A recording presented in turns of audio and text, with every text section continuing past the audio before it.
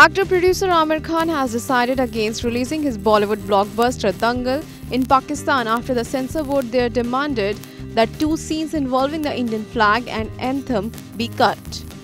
Mobashir Hassan, Pakistan's Central Board of Film Censors head, when asked why the Indian flag and anthem needed to be cut, Hassan told INS, "Yes, the board unanimously decided to skip 2 scenes. The decision is the collective wisdom of the board."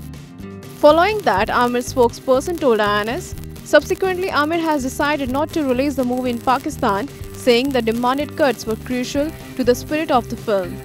Dangal is a movie inspired by the real-life story of wrestler Mahavir Singh Phogat, who trains his daughters to become wrestling champions.